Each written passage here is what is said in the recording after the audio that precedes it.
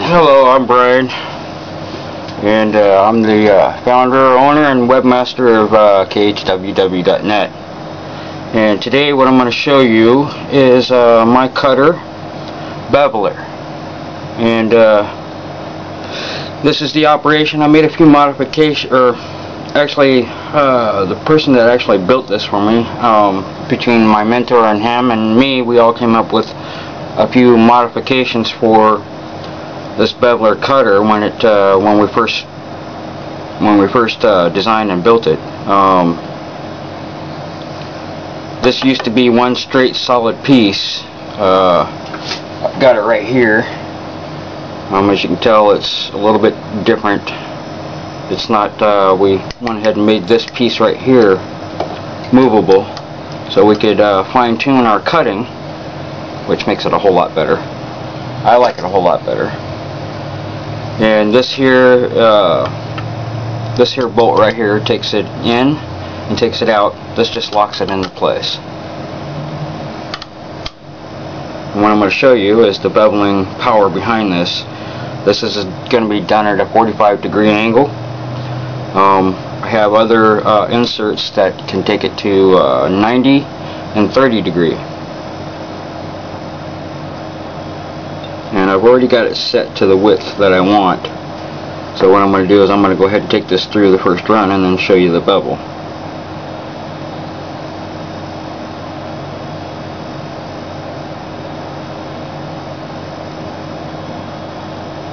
The first run usually isn't exactly accurate. I like to leave myself a little leeway so I don't overdo it. In this case, less is better.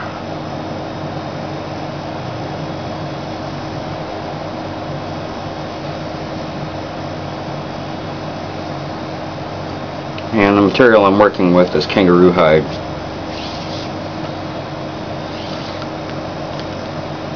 And as you can tell from here, the bevel is quite nice when it's done, especially with a fresh new blade. And like with any tool that you use, you should make sure that you're safe and not cutting yourself and all that.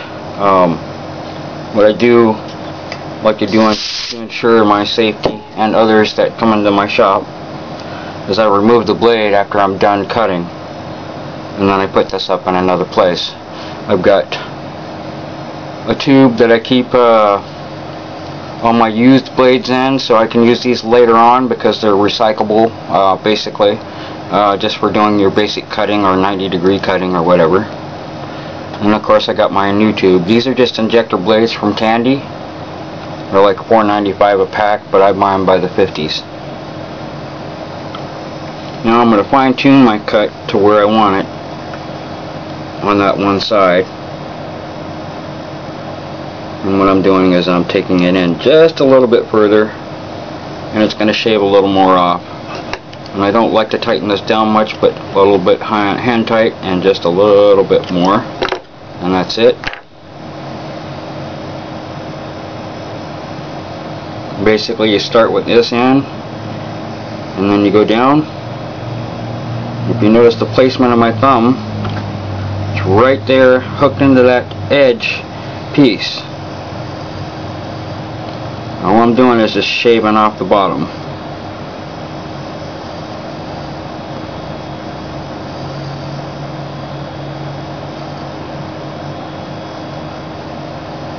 And this is by far not my final cut on it,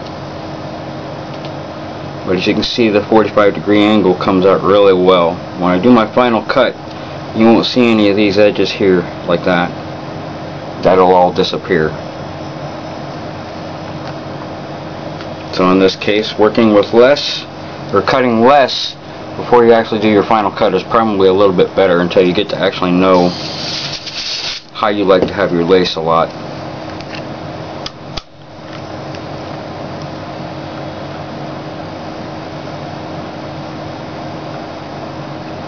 And I think this here will be one of my final cuts on that side, because I got to do the other side yet.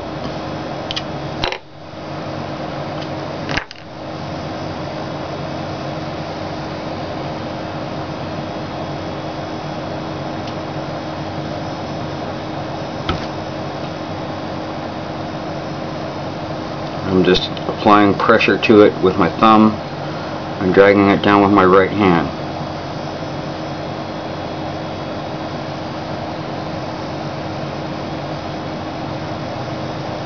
As you can tell, where that big area was that we were beveling through, now it's coming out. As I have my basic one, basically my final cut is right here, and I'll show you. This is what I cut off. This is what I'm keeping. I haven't got my cutting technique perfect yet, but with some more practice I'll have it down right, and I'll be able to produce some fine quality cut lace, hand cut lace, which is what I want to do. I'll be able to produce my own, be able to cut my own. Now what I'm going to do to move it up out of that part that I used for cutting on my blade, I'm going to move this up just like that, and then tighten it down, because that part underneath where I was cutting at is still sharp, just like a new blade.